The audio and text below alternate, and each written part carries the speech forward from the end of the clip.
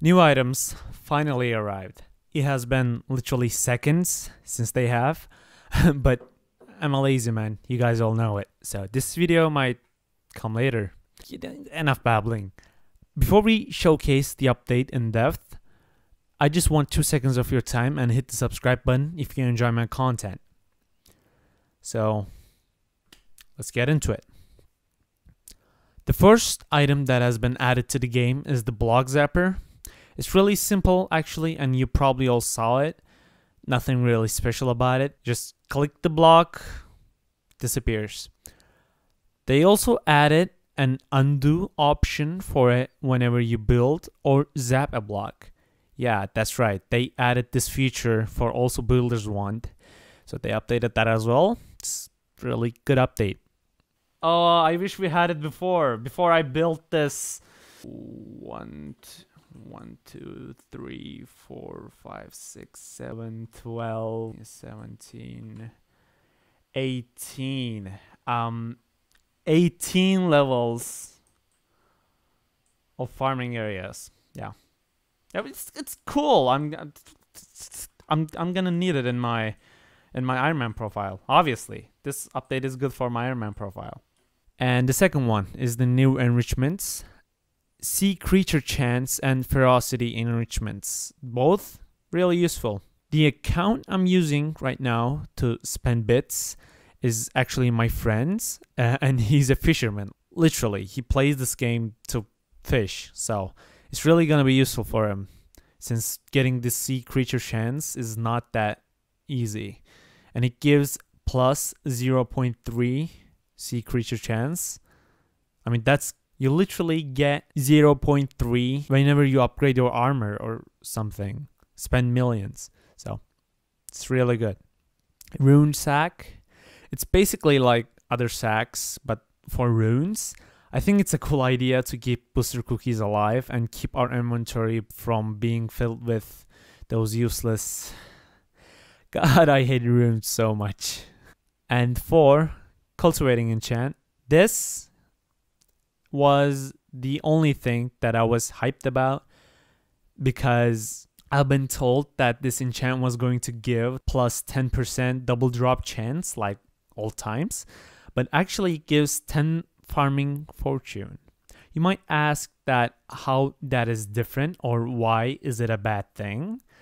Because double drop chances are always better than farming fortune. Think of it this way.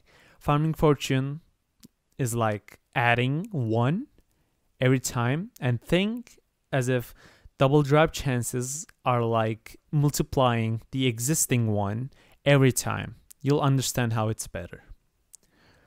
But cultivating enchant without farming fortune is already very good, considering it gives 10% farming XP boosts.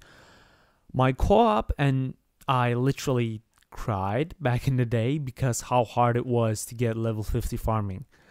Literally, my co-op was begging for a way to get level XP faster. And now there is. But the thing is, it doesn't matter anymore because farming level is mostly useless, since it, first of all, it got nerfed. And second of all, nothing was buffed except legendary elephant pet, and that is the only thing that matters in farming in terms of making money right now. 5th, Kismet feather, or however you pronounce it.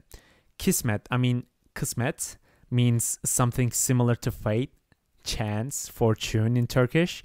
I don't know if it's the case in English as well, but yeah, this is the dungeon reroll item that's been added to the game. And you can see how that's related to this, since you have 1 chance to get better item with this feather if you haven't already from your dungeon chest. Even if you reroll into the item that you want, the price of the chest increases by 50%. Now, I'm not sure if it's 50%, but I had 1 chance of testing it. My chest was 1 million. It was asking me for 1 million to open it. After I used the feather, it asked me 1.5 million. 6, and last one. The auto pet automatically changes your pet depending on the events you set for. For 21k bits, you can set 2 events. As you see, there are a lot of situations here where you might need a pet to change, and you might forget to change it so this thing is actually really useful. I know it's impossible to add everything to this list, but it would be really good if they could add a situation where we are fishing with our dolphin pet, and when we get sea creature, it automatically changes to squid, and when we kill it, it changes back to dolphin. Am I asking too much? Am I? Nah.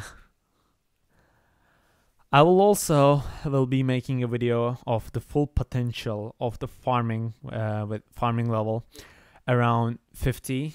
Sorry, I can't grind till farming 60 since it's not OP as before, but I'll be maxing out the tickets and the cultivating. So make sure to subscribe if you want to see the video in the future. And I hope you enjoyed this one. Hopefully, I'll see you in the next one.